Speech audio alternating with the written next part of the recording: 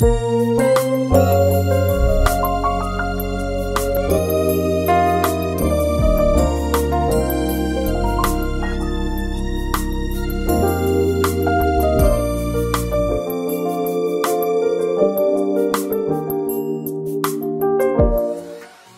to Philadelphia Christian Church, and thank you for joining us. We also want to welcome all those who are visiting with us for the first time. If you are from out of state, please visit our Welcome Center in the foyer and accept our gift of love to you. Also, we are grateful to God for all of our online viewers all over America. May the peace of God be in your homes or wherever you are. The 2019 21-day fast will be coming to an end on January 21st. The purpose of this year's church fast was for the revelation, reunification, and restoration of the Hebrews all over the world.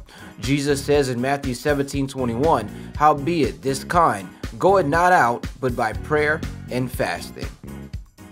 Anyone that needs a tithe and offering statement for tax purposes, please send your name and address used when you became a member and phone number to the church's email at phillyoffice1@yahoo.com. If your address has changed, include your new address as well. We'll be sending email copies during the month of January. This week, Philadelphia is Family Week. The purpose of Family Week is to give you the opportunity to spend some quality time with your family. Ministry is important, but the family is your first ministry. During Family Week, we will still have Monday through Friday noonday prayer. Our regular School of Prayer and Fire Ministry will be postponed this Thursday due to Family Week. The HVL Hebrew Volleyball League has had some exciting games for the women and the men teams. Games are played on Saturdays at Progressive Gym. Come out and join us in the stands. Right now, it's time for your good news of the week. We want to give a shout out to all of the School of the Hebrew chapters being established in different parts of the country. There is now a chapter established in Detroit, Michigan. They've been doing some great fellowships and studies on different Hebrew nuggets.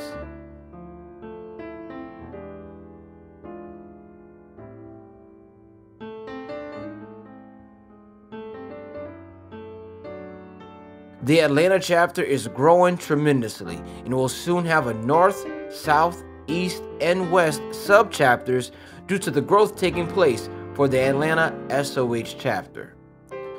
Birmingham, Alabama has a School of the Hebrews chapter, and they are excited to be a part of this great awakening. A School of the Hebrews chapter has been set up in Raleigh, North Carolina as well.